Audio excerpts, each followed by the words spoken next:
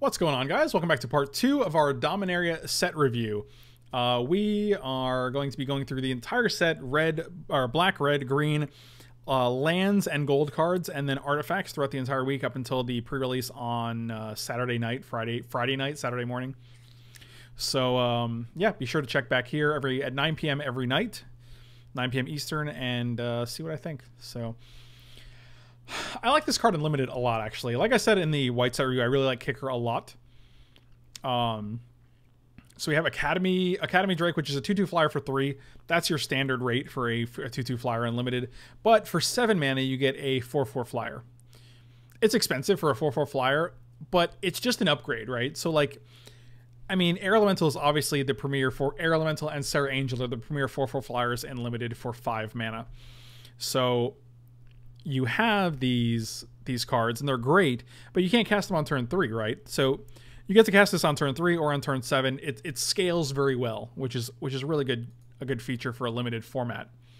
So that, like, you're not top decking junk, you're actually top decking cards that are relevant at different points in the game, which is just awesome. And I think that's the kind of thing that makes Limited play more like cube drafting than it is like something like, you know, Rivals of Ixalan drafting. Academy Journey Mage, 5 mana for a 3/2. This spell costs 1 less to cast if you control a wizard. Oh, you're a wizard, Hattie.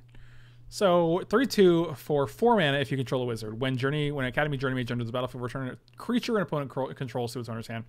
All right, so this is your traditional bounce spell. This is your Ogre Savant. This is your Aether Adept of the set, which you kind of have to have, but it also has like a wizard theme, so it's kind of like playing off both of those roles in the set, which is nice because they're both very, very magic-y. I can see this card being pretty obnoxious if you have several of them against your opponent. Like, you just bounce their guy, 4 mana bounce their guy, 4 mana bounce their guy again, 4 mana bounce their guy again. So Deadeye Pirate as well. Yeah, this is basically Deadeye Rig Hauler from Rivals of Ixalan. A 4 mana 3/2 that bounces a creature. Exactly, sure.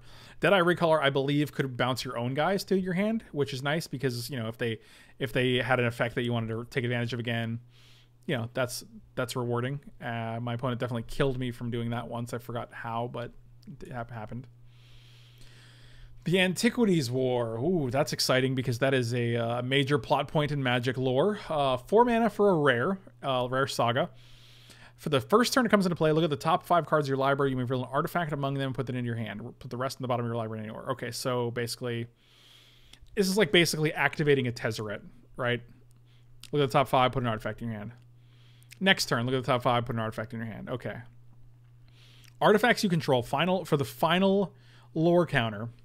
Artifacts you control become artifact creatures with base power and toughness 5/5 and slot. This is just Tezzeret, right? This is literally just combining 2 Tezzerets. It's combining the plus ability from Tezzeret, Agent of Bolus, and it's combining the ultimate ability of Tezzeret the Seeker. I mean, this deck really has to have a shell for it to be any good. I don't know if it's going to be any good, but I don't know. This is a card you kind of keep your eye on, right? Like March of the Machines or something, where you're like, this card's terrible by itself, but could be good. Arcane Flight. Enchanted creature gets +1/+1 and has flying. The best part of this card is, good lord, the art. The art is amazing. If this let me draw a card, if this costs 2 mana and I draw a card, it's obviously cartouche, but I think that's infinitely more playable. However, I mean, we're talking about Limited here, obviously, so if you're going to put this on a 6/6, slap it on there, make him a 7/7 flyer, even if you get in for 1 turn, it's still very good. So I could see playing this card. I could see this making your deck as your 23rd card, definitely. So Artificer's Assistant, 1/1 for 1 flyer. Whenever you cast a historic spell, scry 1. That seems fine. I can get behind that.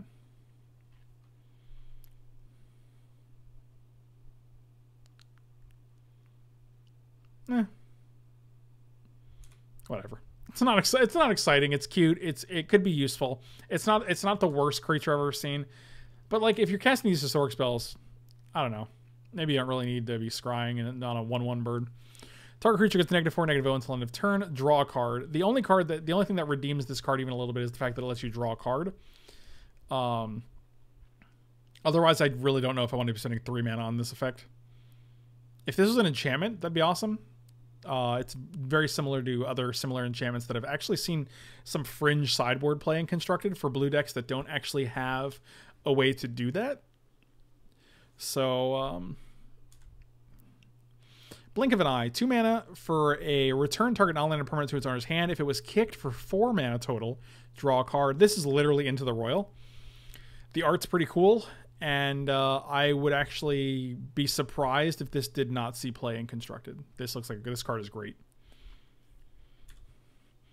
Cloud Reader Sphinx. 3/4 for 5. When it enters the battlefield, scry 2. That's fine. We're not going to play this in Constructed, but I will 100% play this in every limited deck I get it. Cold Water Snapper. 6 mana for a 4/5 hexproof. I might play this in limited depending on how my deck looked. I'm not impressed, unfortunately. I'm a big Turtle fan, but this guy's not going to cut it, unfortunately. Curator's Wand. Enchanted permanent is a hexproof. When enchanted permanent leaves the battlefield, if it was historic, draw 2 cards. That's interesting. So this is just like a delayed divination, right? So for 3 mana, you put this on your hexproof guy, on your legendary guy. Put it on any permanent, so you can actually put it on historic. You can put this on sagas, which are guaranteed to leave the battlefield.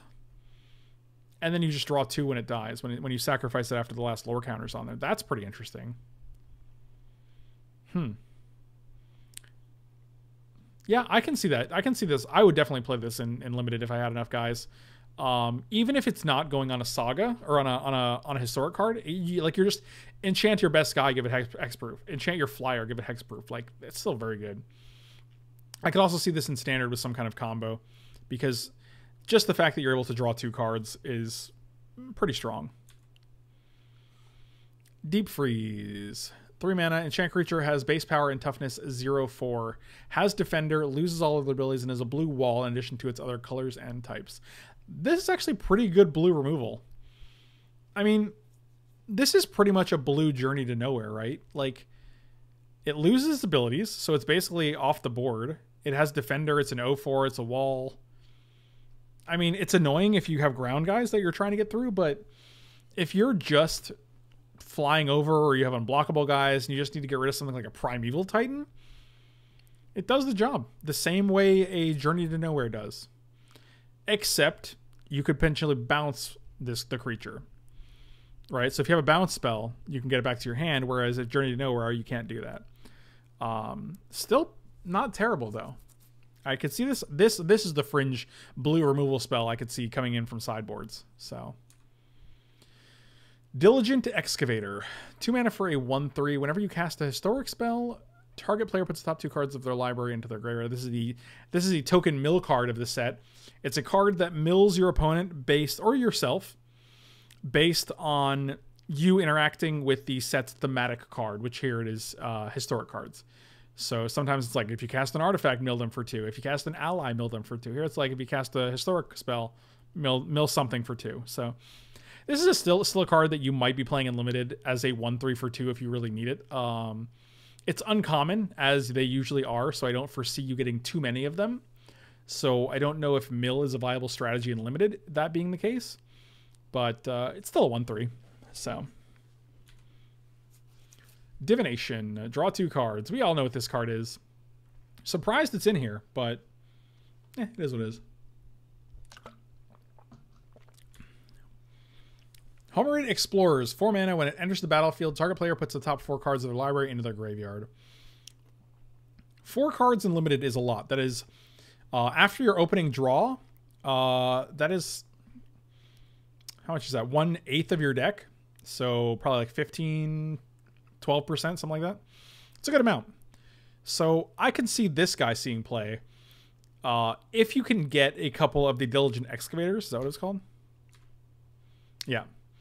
So I can see you playing this guy. Maybe there is potential for a mill strategy. If there's not, if there aren't more cards like this, probably just ignore it. In Bolus's Clutches, this is a card I'm really excited about. You control Enchanted Permanent. Enchanted Permanent is legendary. This is just a legendary Confiscate. Same cost, 6 mana. It's an enchantment. You can target any permanent, planeswalkers, creatures, lands. And the only difference is this is legendary and the enchanted permanent becomes legendary. So still an amazing card. This card I hope will see some play because control magics and the like are always fun. And being able to steal an opponent's planeswalker after they... Like, if it's about to ultimate, this is a great feeling because it's been a long time since we've been about to ultimate a planeswalker for an opponent. And then you just steal it in response, right? Like, we haven't done that in a while in Standard, I don't think. Additionally, you can steal their Scarab God. So that's pretty cool. Of course, if they kill it, they will get it back. But, I mean, it's a Scarab God. You got to take what you can get.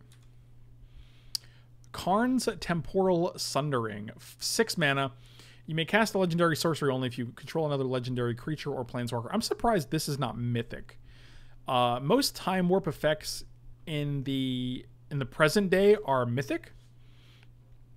Like, so Temporal Extortion, which I think was in Fate Reforged, was mythic.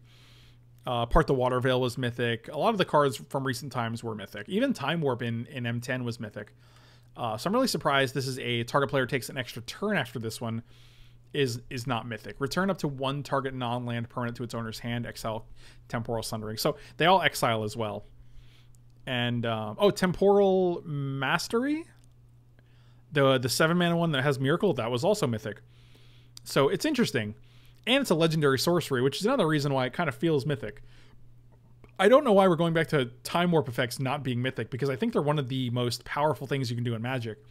And I love that card because Turns is literally one of my favorite modern decks, and this is... I don't know if this is gonna... This is probably not better than Part the Water Veil in the Turns deck. This is probably not better than Walk the Aeons. But it's still good, and I like having the option. Like, if you're able to play Karn's Temporal Sundering, bouncing one of their permanents, then play another Karn's Temporal Sundering, bouncing another one of their permanents, that's actually a lot of tempo. So I'm not sure. I would love to play this in Standard as well, but we'll see. Merfolk Trickster. 2/2 for 2 with Flash. That's actually a good rate for a Merfolk. We're already talking pretty competitive stats here. When it enters battlefield, tap target creature an opponent controls. It loses all abilities until end of turn. I'm no Merfolk expert in Modern, but this is a card I could see coming into Merfolk decks. Being able to tap a creature they control and it loses all abilities is pretty strong. Plus it has Flash. That's also really good. Anytime the cost more than 1 blue is... How dare you, Chris? How dare you? Now, this card's good. This card seems great. Also, don't forget that Ixalan and Rivals of Ixalan were both Merfolk-based set. Not Merfolk-based, but they were Merfolk-heavy sets. So this guy definitely has a home to fit into. You got a home, little Merfolk Trickster. The Mirari Conjecture. 5 mana for a rare. Turn comes into play, return an instant card from your graveyard to your hand. Next turn, return a sorcery from your graveyard to your hand.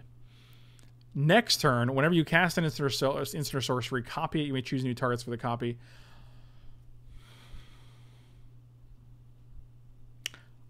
I kind of like this a lot because I want to play this on turn 5. On turn 7... On turn 5, it triggers the first time. Turn 6, it triggers the second time. On turn 7, it triggers for the third time, and you can copy your Temporal Sundering. Yeah, let me take 2 cards. That's pretty strong. A copy effect that doesn't actually... That, like, a delayed copy effect that you don't actually have to have the mana for when you cast Karn's Temporal Sundering. That's pretty strong. That's sweet. You could also copy Approach. I don't think that works, though. Maybe. All right, so let's read Approach.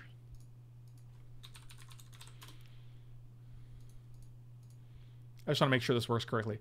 If Approach to the Second Sun was cast from your hand, and you've cast another spell named Approach to the Second Sun this game, it would actually work. You would cast Approach of the Second Sun, right? So you have 1 copy of Approach that's been cast. Mirari Conjecture casts a second part on top of it. You haven't cast it, though. That doesn't matter. It just says if you cast another spell named Approach this game, so the first one's going to resolve. And then you have the second, the original copy that you did cast from your hand, and it says, have you cast another copy of Approach? Okay, you win the game. That's interesting. So can I just play Mirari Conjecture in my Karn's Temporal Sundering Approach deck, and then we can just copy Time Warps and Approach to the Second Sun? Because that seems pretty good. This card seems much better than I thought it would. It's funny because both of the cards we mentioned, Approach to the Second Sun and Karn's Temporal Mastery, have no natural way to get into the graveyard. Karn's Temporal Mastery exiles itself, and Approach to the Second Sun shuffles itself back in, or puts itself 7 deep. Interesting. Nabon, Dean of Iteration. 2 mana for a 2/1 wizard. If a wizard enters the battlefield under your control, causes a triggered ability of a permanent you control to trigger, the ability triggers twice. So, okay. Literally Stephen Strange. Literally Doctor Strange. So that's cool. All right. I mean, it's a 2/1 for 2, right? I don't know if it's great. Naru Miha, Master Wizard for 4 mana. Mythic. A 3/3 for 4 Mythic. With Flash. When Naru Miha, Master Wizard enters battlefield, copy target instant or sorcery you spell you control. You may choose new targets for the copy. How much mana do they expect you to have to copy something with this Mythic? What up, PS Punked?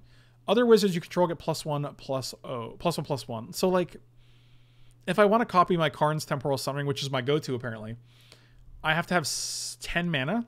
If I want to copy Approach, I have to have 11 mana. I mean, I don't know, man. This is expensive. Why is this? This doesn't feel Mythic at all. It's literally just Dualcaster Mage that gives you +1/+1 to your other wizards. I would rather have the Dualcaster Mage for 3 mana. And that's not even Mythic, or that's not even Legendary. And yeah, it's only spells you control. So you can't even be like, oh, you're gonna lightning bolt my guy, I'll Naru Meheh to copy it. So that would make sense because that's mana efficient, right? Like 4 mana, I'll understand because that's fine. All I have to do is invest 4 mana. But this is like, I have to play even if I play a 3 mana spell, then play a 4 mana copy it. It's just 7 mana? I don't know. Yeah, I guess it's for commander players, but in that case, why is it Mythic? Opt. We all know what this guy does. We just saw this in Ixalan. It's a good addition to Standard. I like it. Cool. Precognition Field. 4 mana for a rare. You may look at the top card of your library. I know people who are like, in response to your end step, I'm going to look at the top card of my library. Sounds good. Draw. I'll look at the top card of my library. Just checking. You may cast the top card of your library. If it's an instant or sorcery card, okay, I kind of like that a lot. Exile the top card of your library. It's pretty good. I can get behind all these things. I think this card's fine. I wish it cost less, but I can understand why it doesn't cost less. I don't want to spend 4 mana on this. However, I like the ability a lot. I like that it doesn't cost you mana. Look at the top card of your library, so you can always just be like, all right, I know it's there. You know what you're going to draw. You know if you want to crack a fetch land. You know if you want to crack an Evolving Wilds. You know if you're going to draw things. And if you are going to draw lands, this is actually pretty solid for a control deck in the late game. Like, you can just look at the top card. If you don't like it, exile it. Exile all those lands. Exile all the stupid cards you don't want, and then just draw the good stuff. This is actually pretty interesting. This card, I think this card is better than it looks. And I think in the late game on turn like 6 or 8 in a control matchup and you just play this guy for 4 mana, I think you run away with the game at that point. This card seems really strong. Plus you're just getting the free value of all the instants and sorceries from the top of your deck.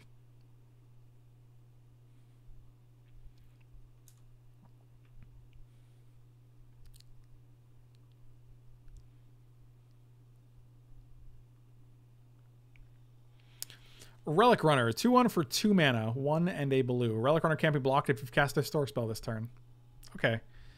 I mean, this is your run-of-the-mill, like, Welkin turn, like, Kite Sail, Free Marauder, whatever the pirate is, Kite Sail Corsair. Like, this is your 2/1 blue card that has evasion, maybe sometimes with a downside. Okay. Play it unlimited. Knock yourself out. Returns target permanent you control to its owner's hand. That is narrow for 1 mana. This is a card that someone will ultimately break in Vintage. They will return something like a Mox to their hand to increase their storm count and replay it. But, you know, what are you going to do? Or not. I don't know. But I wouldn't be surprised if a 1-mana card that returns something to your hand, you can replay it, saw some play. So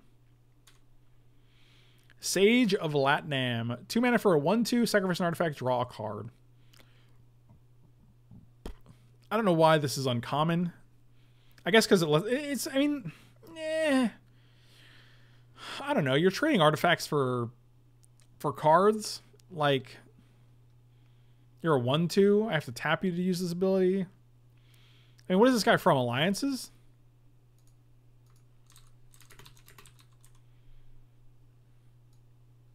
It's got to be from, like, Alliances, right?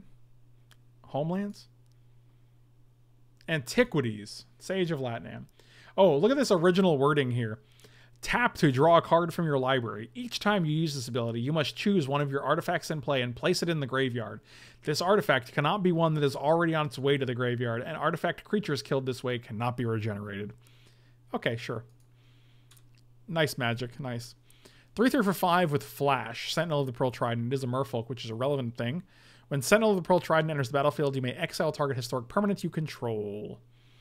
If you do, return that card to the battlefield under its owner's control at the beginning of the next end step. So it just blinks a historic permanent. That's interesting because you do have sagas. So that's pretty cool. Like, obviously, when it says historic permanent, they're like, blink your sagas. But, I mean, being able to just blink a legendary guy or an artifact that has an enters the battlefield ability is pretty sweet. So, yeah, again, 5 mana for a 3/3. This can also save a guy. You know, it does have Flash. So I can see this. You're definitely going to play this in limited probably every single time because it's still a 3/3 Flash guy for 5, which is a fine rate. It does save Planeswalkers. It resets Planeswalkers as well. That's actually pretty good. I keep forgetting Legendaries are Planeswalkers because that's a very new change. Either way, this card is interesting. I don't think you're going to pay 5 mana for it in Constructed, but I will probably put it at least 1 in all my limited decks. Slyn Voda the Rising Deep. What Magic throwback set would not be complete without a Leviathan in it? 8 mana for an 8/8. Kicker for 2.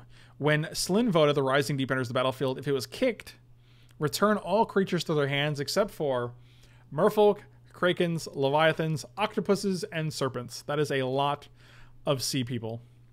Sea creatures.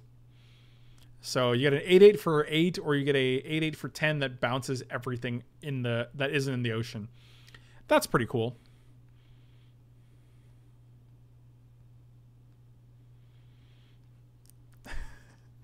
Avid Fictionaut. That is a painting by Rene Magritte. It is called Son of Man. But I do appreciate that it looks a lot like the Memoirs of an Invisible Man. I think that's actually deliberate.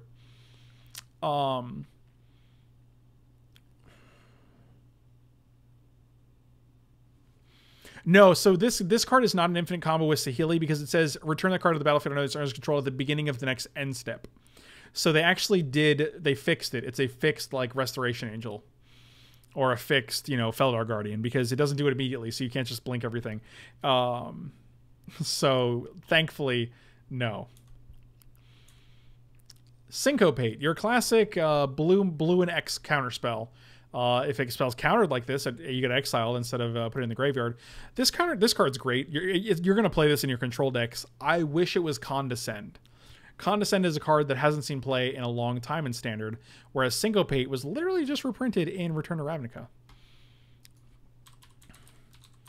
Let's make sure. Syncopate was in Odyssey and Return to Ravnica. I don't think Condescend was ever printed in Standard outside of Fifth Dawn. Nope, it was not. It was in 2 dual decks and Iconic Masters, but no Syncopate for Standard anymore, guys. Synco is very good. I mean, I think Condescend is very good. I think Scrying 2 is stronger than Exiling Spell, but this guy's interesting. If you play this guy on turn 3, it is Serendipity Freet, which I can see that's probably what they're going for. 3/3 for 3/4 on turn 3. That's if you cast it with all islands, but I mean you're not playing this guy if you're not having an abundance of islands.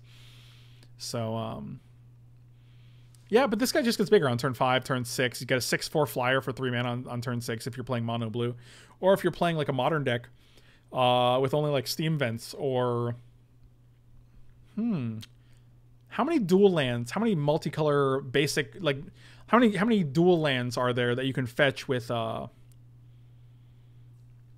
there's two allied colors, aren't there? Outside of the original chalk lands, there's the cycle ones and there's the check lands, right? Where if you have two basics that come into play tapped. But those are both allied cycles. So there's no red-blue cycle land and there's no red-blue check land, right? That's interesting. I feel like those are past due. Either way, this card is interesting. It's very, very narrow, but I think in the decks it does well in. It's going to be very good. So we'll see.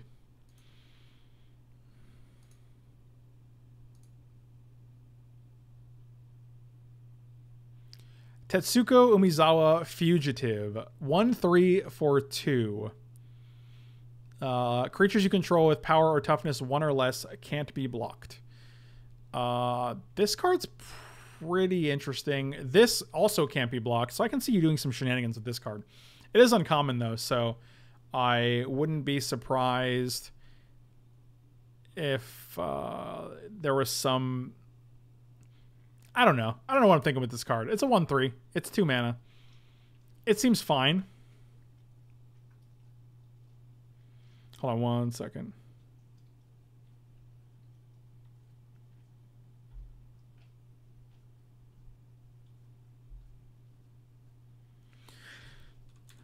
All right. Time of Ice. We have 4 mana uncommon. Tap target creature an opponent controls. It doesn't untap during its controller's untap step for as long as you control this. So on turn 1, you tap the dude. Oh, it only counts basic islands? That is worse. But this is the blue rare that costs 3 of its color, right? So there was the triple white guy that was a 3/3. Okay, so basic islands. Good catch. My bad. I was probably already getting yelled at on YouTube. But now I'm going to go check the comment that they left. I get a notification in the email. Hey, you dummy. This is only basic islands.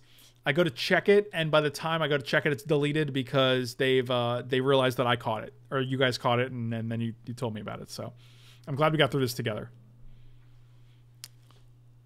Caravaggio, you can attack with a creature that has less than 1 toughness. You can't. Less than 1 power. Creatures with power or... Oh, it's just saying 1 or less, right? It's not saying... Okay, so here's the interesting thing someone else brought up to me. Ball Lightning, for example, has toughness 1 or less, right? So you can play Ball Lightning, and it's unblockable with Tetsuko Umizawa in play. So that's interesting. It's not saying you can have a creature with toughness 0 or less for the sake of brevity on the card to save space. They're just including power and toughness with 1 or less. That's not to imply that a creature will ever have a toughness of 0. But it's just so it can lump it into the power, like the same sentence. Okay, back to Time of Ice. So it comes into play, you tap a guy, it stays tapped. Turn 2, you tap another guy, it stays tapped. 2 guys are staying tapped. Turn 3, you return all tapped creatures to their owner's hands. This is actually pretty good, but 4 mana is a little expensive. Like if this came down on turn 2, it'd be busted, right? Because you're just like resetting the board after turn 2. If it costs 3, maybe, but 4 might be the only spot this is actually good without being really overpowered. Like a blue deck being able to go like, all right, tap your 1 guy. Even if they have 1 guy, this is going to prevent them from playing a guy on the next turn because you're just going to tap that one too. So this card seems really interesting to me. It's almost like a one-sided evacuation that's like, I'll wait so you can play some more guys and then we'll bounce them all. Yeah, I don't know. This card seems good. Tolarian Scholar, a 2/3 for 3 mana. Okay. Unwind. This card is great, and I'm scared of it because, boy, why do we still print cards to do this? 3 mana, counter target non-creature spell, untap up to 3 lands. So this is a negate that costs 1 more, but you untap up to 3 lands. Cool. That's great. I want to unwind, untap 3 lands, and then either play a creature at the end of the turn or draw some cards at the end of their turn. I want to do something, but like being able to untap 3 lands is... Boy, I feel like we should have learned a lesson from free spells like this, but here we are. Here we are. Vodalian Arcanist. Add it's a 1/3 for 2. You can add a colorless, spend this mana only to cast an instant or sorcery spell. This is not terrible. I feel like this should be uncommon, but you know, add a you know, I mean, this is just a 1/3 for 2 Merfolk Wizard, so it's actually 2 of the relevant tribes in the set. Rewind isn't broken. This can't be much better. I can't tell if you're being serious. Rewind was actually very, very strong in it today. Weight of Memory. 5 mana for a sorcery. Draw 3 cards. Target player puts the top 3 cards of their library into their graveyard. This is not where I want to be. Tidings is just a better card than this, right? I don't care about milling my opponent for 3. What I care about is drawing more cards or drawing them at instant speed. So if this is Jace's Ingenuity and I could do it at instant speed, or if this is Tidings and I'm drawing 1 extra card. Oh, okay. Vast Games. I wasn't sure if you were being serious or not. Because the Rewind was busted. You could just be like, Rewind, untap all my lands. You're good? All right, I'll Sphinx's Revelation for 1 million. All right, cool. This card, I think there's going to be better card drawing. I think there already is. I'd still rather play Glimmer of Genius over this. So I don't know. You're going to play this in Limited. In Limited, this is just going into your mill deck. It's going into any of your blue decks anyway. Whatever. Wizard's Retort. Counter target spell for 3 mana. This spell costs 1 less if you control a wizard. This is actually great. I love the flavor of this card. I love that it's just a cancel with upside. What counter spells aren't in Standard nowadays. Rewind wasn't very good last time around. When was the last time Rewind was even printed? 9th edition? Oh, Magic 2013? Really? I'm pretty sure it was in all of the control decks in Magic 2013. I'm not positive, but I do remember that being a thing. Either way, this card is interesting. You know, costing 2 mana. Yeah, Rewind seemed like it was great in 2013. I think I remember that vividly.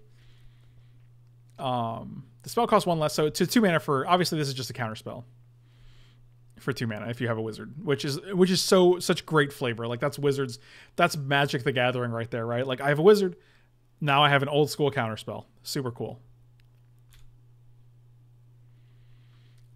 Yeah, that's exactly where I took the Rewind Sphinx's Revelation from, I think. That's exactly what I was thinking. If those were the set, I think that's what I'm thinking of, but Zahid, Djinn of the Lamp. This is one of the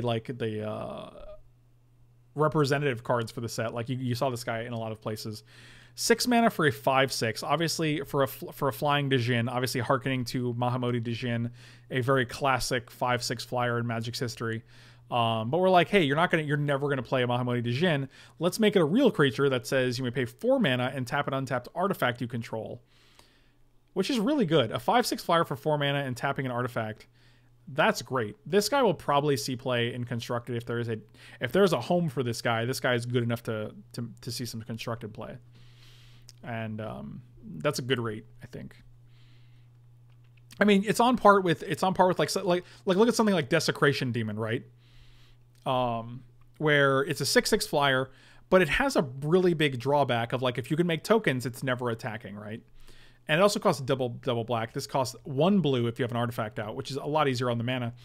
And there's no awkward upkeep. You can just attack with it every turn. So, I mean, Desecration Demon, Abyssal Persecutor, those are all creatures that saw play in their respective Standard formats. And I don't see why this also wouldn't see play for those same reasons. So, and that's it. All right, that was the blue cards. I think blue looks pretty sweet. There's a lot of, I think there's a lot of subtle cards that have a lot more strength than they may look like. Cards that historically might not have been strong, but take a role in this set that is actually stronger than you'd expect, like a tap creature, bounce a guy, you know, stuff like that. But either way, the blue seems pretty sweet. Dominaria is looking good. Thank you guys so much for watching. Really appreciate it. Be sure to check out the rest of the set review that I put up all this week, and smash those like and subscribe buttons if you like the content. Thank you guys so much for watching. Really appreciate it, and I'll catch you next time.